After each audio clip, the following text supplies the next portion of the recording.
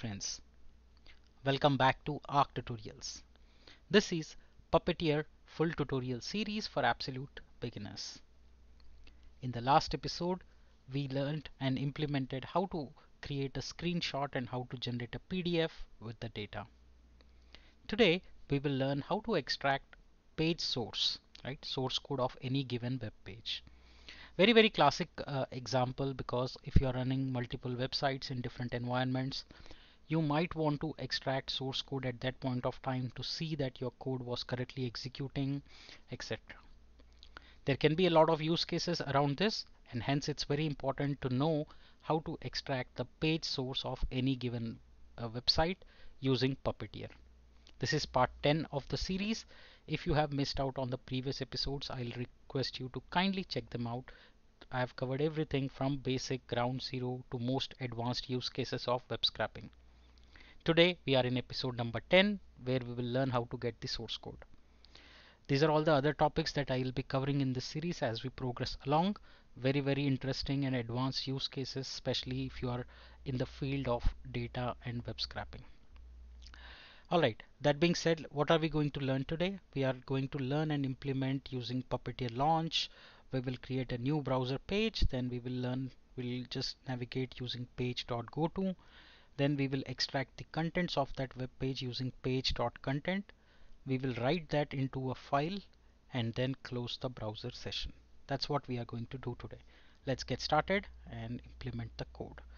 So as usual, I'm making my notes here, and for each episode I'm creating code. I will share all of this in the Git so you can directly access them. Alright, so that being said, let's get started. The first thing you will do is get Puppeteer and say require Puppeteer, and then we are since I said that we will write it into a file system, we will also import the fs module.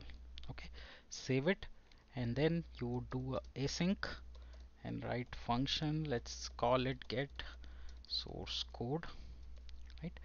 And we will pass a URL and output data. That means where we want that to be. We can also implement a callback for it, but for now I'm just leaving it. And since it's an async, I'm going to start writing try catch.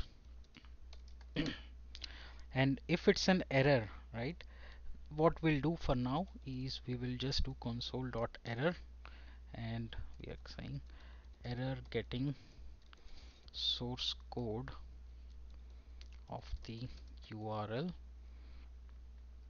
Okay, that's just a basic message.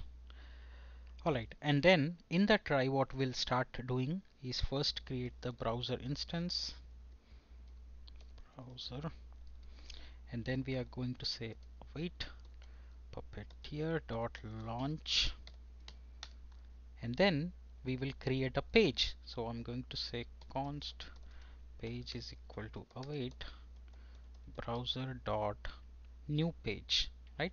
That's the method.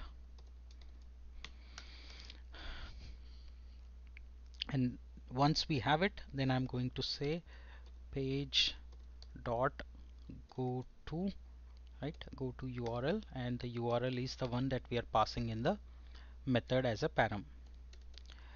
Now that we are telling and the page to navigate, the next step is to extract the contents of it, right? So I'm going to say const source code await page dot content, right? So this would get the source code of that particular web page. And then our requirement is we need to write this into a file. So we will use the fs write file sync. Okay, and then here you will mention the output path. So this would be our output data path that we want. What do we want to write? We want to write the source code, and then what is the format? It is usually UTF-8. Alright, so once you have done this, all you will do is just close the browser. Wait, browser dot close. Okay, that's all we need, I think. So I'm just going to log and say successfully executed the source code of the URL. Just a message so we can debug. Okay. Alright, so the function is ready. Now we need to call it. And to do that, I'm just going to call it here and say, first let's define the URL that we want to pass. I don't want to get into any illegal things, so I'm just going to use example.com. I think there is a website like that.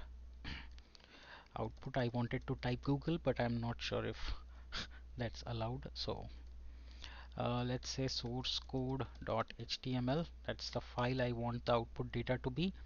And finally, let's just call the method get source code and pass the URL and output data. Okay, so let's review this code. Now that we have written the function, all it is doing is getting the browser instance, and as always I will do a headless false because I want to see the browser open. Then we have the browser.new page, then go to URL, then get the contents of that web page, write it into a file, and this is the path file name that we are giving. This is the source code that we got, and finally we are catching if something goes wrong. Okay, perfect so far. So I'm going to open it. It's in the CD Puppeteer tutorial. I am there, and we will run it as node episode number 10.js. Let's run it and see if so it's opening the Chromium. We don't have any, so it opened the source file, and okay, so we have the source code.html file, and if you see, it has got the complete source code of that particular web page, right, of example.com. So that's how you can execute and get source code of any web page using Puppeteer. This is one of the classic examples of data web scraping. Do give it this try and let me know if you see any issues. I am here to help you. Alright, so this is a complete method that you need to look and work on. Alright, important thing is page.content. That's the method that it will get you the complete source code. Right, so do give it a try. Let me know if you see any issue. I am here to help you.